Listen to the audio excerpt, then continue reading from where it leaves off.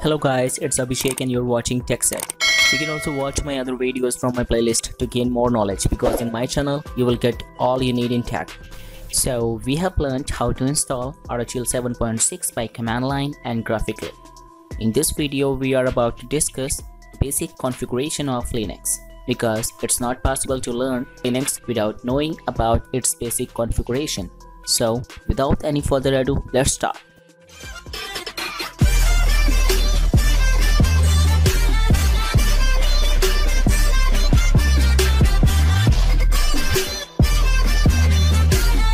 In my previous videos, I have told you that in Linux we use two types of desktop environments. First is GNOME and second is KDE. GNOME stands for GNU Network Object Model Environment and KDE stands for KDesktop. These two desktop environment we use in Linux, and if you want to install Linux RHEL 7 in your computer by command prompt, whether using graphical mode, you will get by default GNOME environment in Linux. Let's understand the difference between GNOME and KDE. In GNOME, you will get taskbar on top. If you compare Windows, then you will get taskbar at the bottom. Let me show you in Windows. So now it is my Windows and you can see we have the taskbar in Windows at the bottom. In Windows, we have only single desktop environment and that is KDE. If you click on the right corner top, then you will see some options like wired connection, your battery information and user through which we are currently logged in. From here, you can configure your network. Right now it is not connected. If you want to connect, then hit on connect. Second option is related to your battery percentage. From here, you can manage your power settings. And third option is related to user. If you click here, then you will get another option like logout, account settings, and then you have power button. If you press power button, then you will get three options, and that is cancel, restart and power off. I'm not gonna restart Linux because it will take 1 minute. Then you have the lock button. You can lock your Linux by pressing this. Next option is settings. Once you press settings, you will get couple of options like you can manage Wi-Fi, Bluetooth, your background wallpapers, like I'm gonna change my wallpaper right now, and then you can change your language settings from here.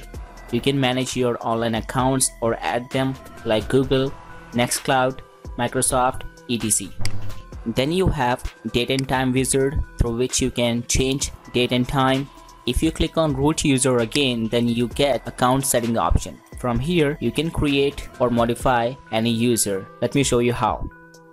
Once you press settings button, you will have user screen, and this is the same user that we have created during the installation time. Suppose we want to add a new user in Linux.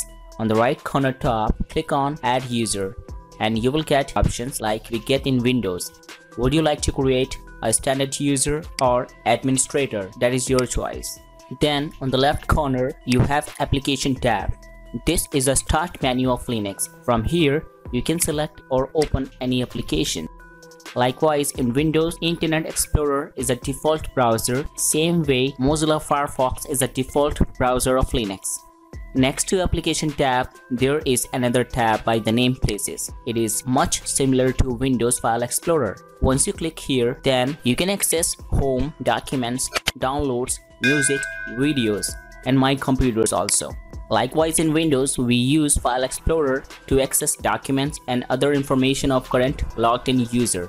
Same way, in Linux, we use home to access documents and other information of current logged in user.